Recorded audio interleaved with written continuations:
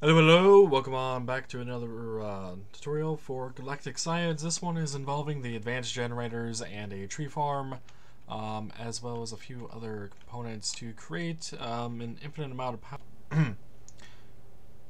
Over time, accidentally hit the wrong button. Yeah, so this is the setup itself. We got a tree farm. This is a 9x9 area. I am using birch saplings for a very specific reason. The oak wood drops apples, and then you'd have to deal with those. I'm avoiding that, and spruce trees get way too big. They end up causing a lot of darkness around the area, and depending on the way they can spawn, can cause some mobs to spawn as well, and that makes the area unsafe. I am using a diamond chopper. You can use whatever one you want. However, the diamond chopper is the fastest of all choppers. The choppers actually are the ones that dictate the speed and not the axe themselves. At least through my testing, I have discovered that. So the spruce saplings can also, since they grow so big because of the 2x2, going back to that for a moment, and then the mobs get spawned, the axes for them, the wooden axes, end up getting used up really, really fast before the tree can actually be cut down completely. So you can have pockets of space in there that ends up getting dark, and mobs will spawn. Along with down here, like this overhang here, in certain conditions, this could be completely dark, and mobs can spawn around here. I am trying to avoid that. I'm also trying to avoid getting items that we don't want. I'm also avoiding jungle saplings for the same reason of the darkness and whatnot. I chose birch because it seems to be the best, and most people don't use it for anything else either. So down below, we have some relocator pipes with a multi-module in it. At the bottom of the diamond chopper with a module extraction. You can see this in the top middle portion, by the way, part of Waylo. The module extraction is just set to max stack size 64. It's always active, and the timer is default. It's just kind of put in there. There's also a module stock there with a wooden axe ×1, 64 birch wood, and one other thing that I forgot to do with this is to keep a stock of 64. Okay, well, it seems to be slightly bugged right now. That is one issue with the multi-module, by the way. They do get bugged on occasion. There's not much you can do about it. But the birch sapling is supposed to be x64. Granted, I don't have those being stored anywhere over here. This is supposed to be self-efficient, and it is on its own. But if you were to tie this into another system that kept inventory storage, you could have it set up to be stocked always up with 64 wood and saplings in the event that not enough drop or what have you. But yeah, I have the relocator pipe running from there all the way underneath the tree farm and then up into a crafter tier 2. This crafter is set up to create birchwood planks, sticks, and the wooden axe. The birchwood planks you will want to set to keep and int for internal. Same goes for the sticks, and then for wooden axes I have it marked as keep and external. The external, by the way, is the default value.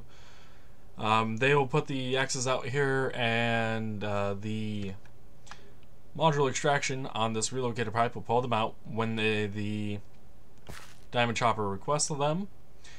This will also allow items to come in, like the birch wood that this requires. It'll also keep one of each in here, so it doesn't ever not have those spaces for it. I also recommend using cobblestone as a filler, so you don't have a 90,000 sticks in here, or 90,000 wood planks, or some combination thereof. You can use any kind of filler block if you so desire. I just happen to use cobblestone in this. Now, the chemical decomposer we have here is up one more pipe from the pipe that goes into the crafter tier 2. The reason for this is so the items see this first and then the second, guaranteed. At the bottom of this chemical decomposer we have a module sneaky. The reason for this is the decomposers take items from the top in order to decompose them and output from the bottom. But because of our pipe setup, we need a module sneaky the input up to the top. So that's what I did here. I changed the side that it goes into to up, and then I'll put the items in there. On the opposite side of the chemical decomposer, we have a barrel with an extractor at the bottom. This barrel will be storing cellulose for us, as well as a item import port from advanced generators. Below this we have a transfer node liquids. I happen to have 8 world interaction upgrades since this can hold up to 8 buckets of water at one time. This will give us 8 buckets of water per action. You can get away with 1, but in heavy loads that may not be enough.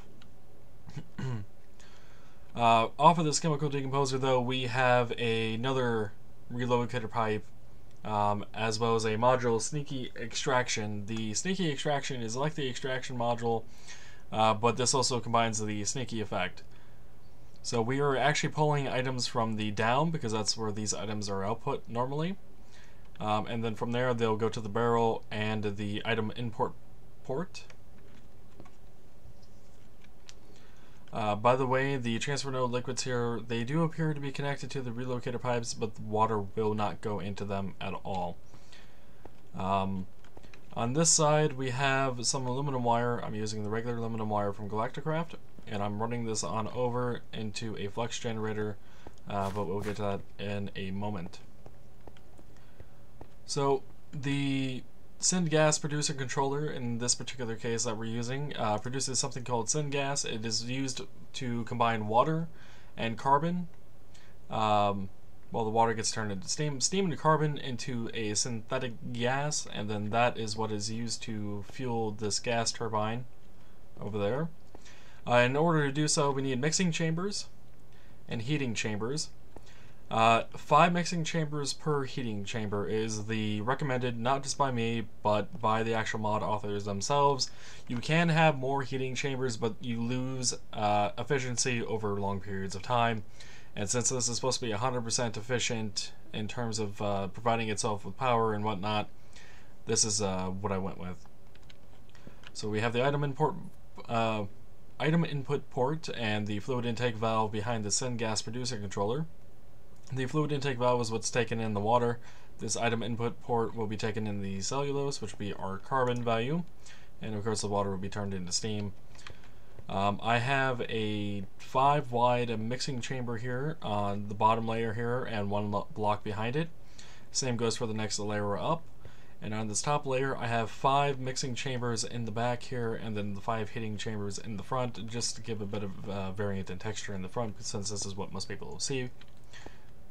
On the far right here we have a fluid output valve connected to a transfer node liquids. There is no upgrades in this. You can add a speed upgrade if you so desire, but I do not feel it is necessary once this thing is filled up. Now this is the gas turbine controller. This is what is actually going to be producing the power. Down below it I have a fluid intake valve to take the syngas from this system in.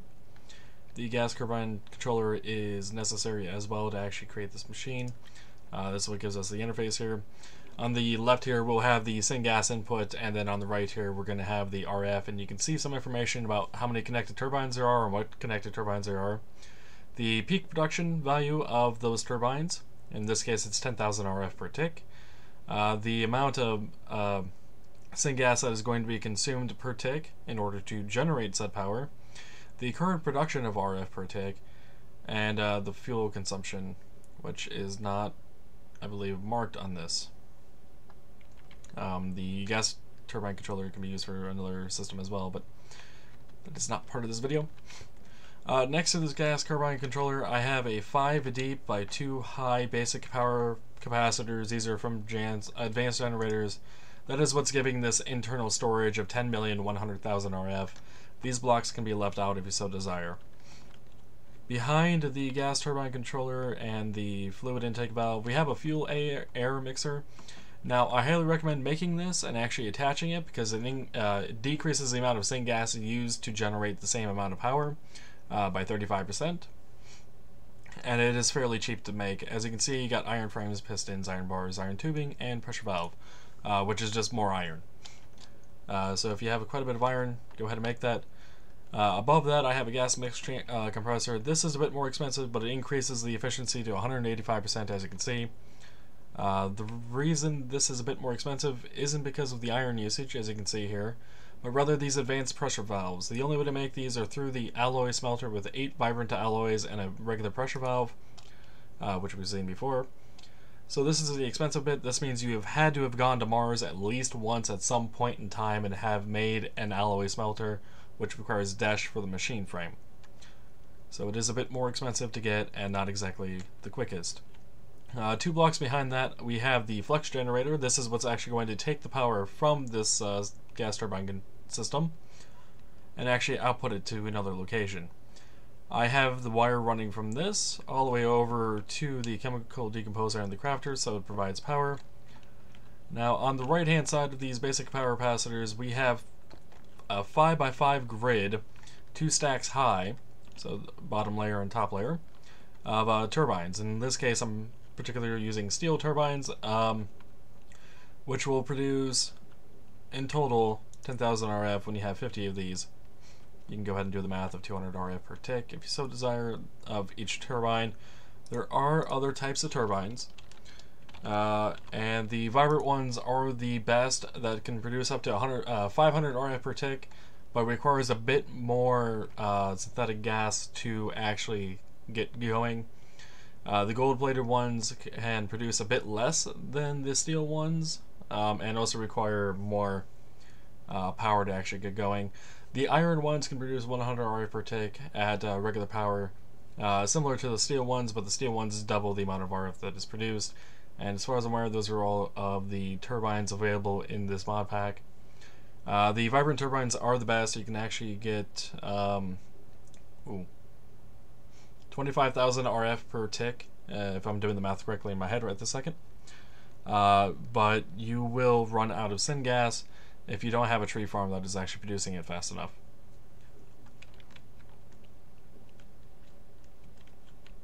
So yeah, the system here, by the way, can only hold up to 50 turbines. If you try to adding any more to it, you'll get blocks that look like this, and they will not be attached to the gas turbine controller.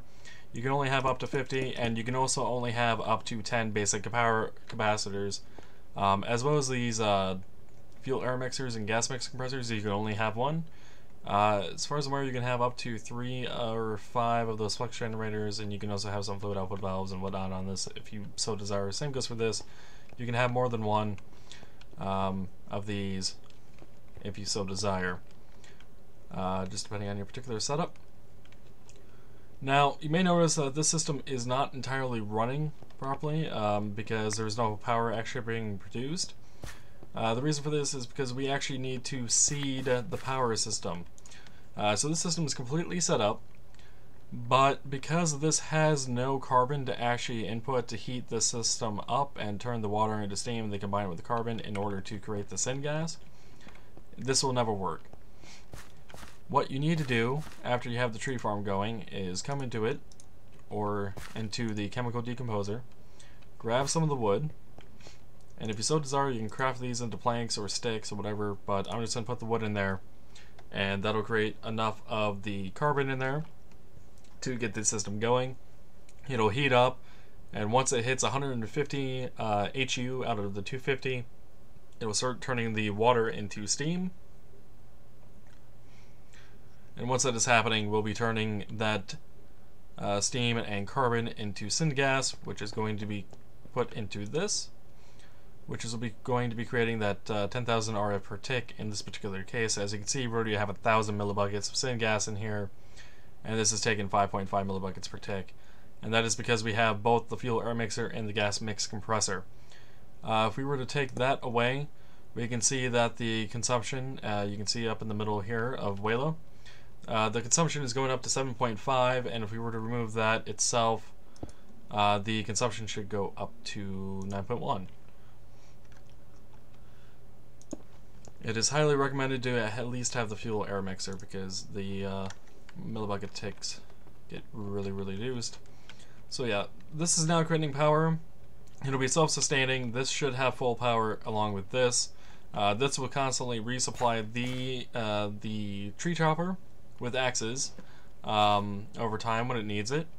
By the way, I do recommend changing this extraction on the crafter to a higher number than the 1 second, or the 10 takes, half second between each extraction. Otherwise, you can cause a backup in the system. I particularly have mine set up to 5 seconds. You will have to do some testing to see what exactly works for you. For this barrel up here for the cellulose, what I recommend also doing for that is upgrading it and adding a void upgrade to it. This system will run infinitely on its own. However, in the event this system gets clogged up here in the chemical decomposer because this barrel is full and this system is full and it's not producing any power, this will keep trying to run over and over again, and eventually the items will get stuck here and it will fail to actually resolve itself because the items will get stuck here. This won't have anywhere to go. This will try to send out axes to this. This is trying to pump out more items, and depending on how the system gets backed up, this could be blocked off, which means once this is broken down, that the axes can no longer go in here, meaning the system gets kind of stuck on its own. So I do recommend putting a few upgrades. That is the wood and iron upgrades in this barrel, as well as a void upgrade to prevent that issue, because this will allow this chemical decomposer to constantly run. And it does not matter because the system will constantly produce power for it, and then put the cellulose in here whenever this doesn't need it, and will constantly get rid of it if it needs to. There is one thing I had forgotten about to put in before I had initially recorded this tutorial video. At the bottom of the relocator, just below the sneaky, I forgot to put a module filter. The filter is then set to whitelist, which is default, and the filter will be asterisk, birch, asterisk, so it's matching all birch-based items. The issue without having this is all of the wooden axes will go into the chemical decomposer because they can be decomposed into cellulose instead of going off into the diamond chopper. There is another issue with this system that can happen on rare occasions. When this system needs wood, it can get stuck into the module extraction pipe here, and this will prevent the axis from coming out, so please do be aware of that. One way to avoid that would be to have a barrel or something down below, say right here or so, and another one here for the saplings, and then have them both set up to have the wood and saplings respectively, and put 2 more module extractions here just to prevent that kind of issue from happening. That way they always have a place to go. Again, you can use a void upgrade if you so desire, but you might want to hold off on that particular thing in this case. It is just a temporary storage location. You can also use a diamond chest or some sort of chest as a temporary storage location if you feel it necessary. You can also put one up here past the filter as well if you feel that is also desired. But let's take a look at some of these crafting recipes here. For the advanced generators. The other items are fairly simple to craft, but some of these other ones not so much. So for the Syngas producer controller, you will need some redstone, iron, and a stick. You get 16 redstone iron wiring in this format. You'll need one for the Syngas producer controller. You also need 4 iron frames, which is crafted from 4 iron ingots, and you get 2, so you'll need 8 iron ingots for this alone, just for the iron frames. A pressure valve, which is made from some of the iron tubing and iron ingots. The iron tubing, which you also need for the Syngas producer controller, is crafted like so, with 2 iron ingots and a stick, and you get 16 of those.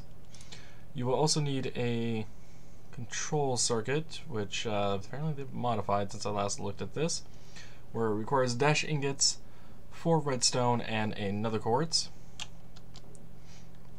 Let's see, what else do they need?